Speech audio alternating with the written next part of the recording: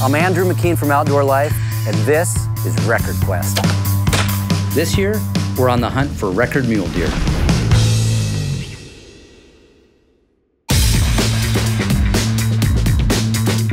Record buck mule deer aren't accidental.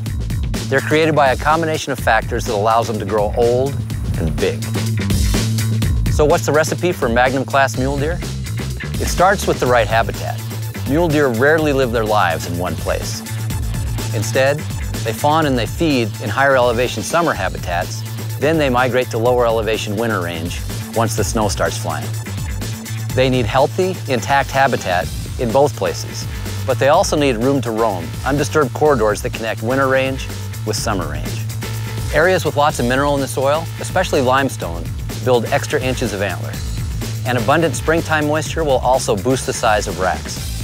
Genes play a part in the potential of a mule deer to grow to trophy size. Some of these genetic zones will be familiar to any serious mule deer hunter.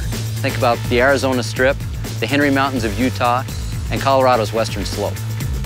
A buck won't ever become a trophy if he's not allowed to grow old. States with conservative hunting regulations, especially seasons that end prior to the rut, are places to look for mature bucks. The final ingredient for trophy mule deer is large blocks of public land. These are the places where bucks can grow old, avoiding hunters. If you put all those ingredients together, the outcome could be the biggest buck of your life.